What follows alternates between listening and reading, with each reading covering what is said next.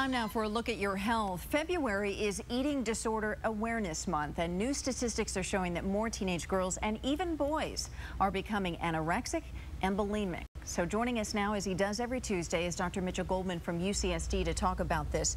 This is a disease we've been hearing about for a long time. Why is it still a leading cause of death in teenagers? Who knows? Is it because people are looking at Hollywood and looking at movie stars and supermodels that are really airbrushed most of the time and trying to achieve those appearances?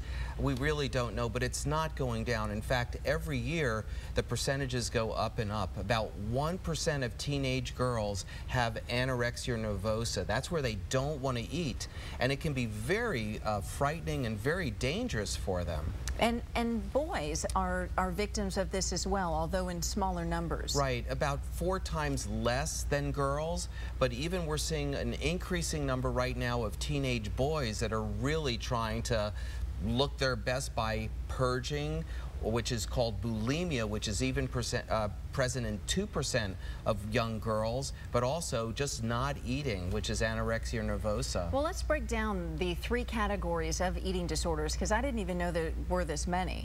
Yeah, well, it's the anorexia nervosa. That's the most dangerous kind. That can have lots of problems with your esophagus, with your heart, fainting. There's bulimia, and that's when you eat and then you purge or throw up after eating, so don't do it tonight. And then there's also purging, which is just basically you're just trying to eat as much as you can. And this also leads, I think one of the misnomers about this is that it really is a psychological disorder. It is. And you say trying to get people to admit the problem is one of the biggest hurdles. It really is. I actually have a patient I'm trying to treat right now that has this disorder, and even in consultation with both the patient, who's a teenager, alone, and the mother alone, it's very difficult to get everyone on the same table.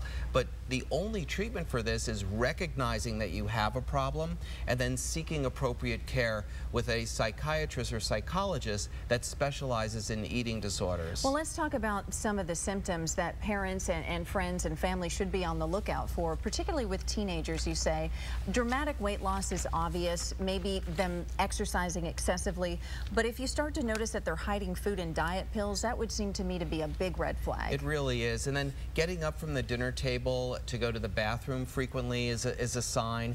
But other signs that you can look for is when the cheeks become very large as they're becoming thinner, because that's one of the problems with bulimia or throwing up.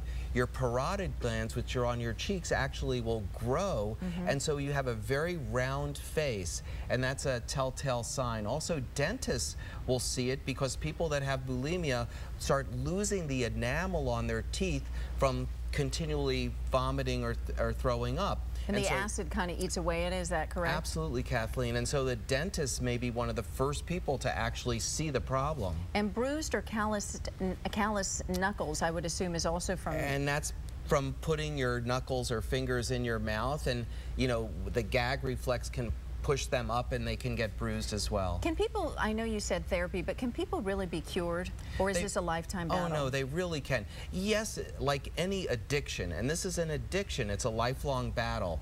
But you know, so many people that we know in movie stars, it's like, you know, Paula Abdul, Jane Fonda, Russell Brand, Demi Lovato, Lady Gaga, Elton John, you know, there's Princess Di. So many people have had this problem, and they've kept it under control, and they've cured themselves of the problem.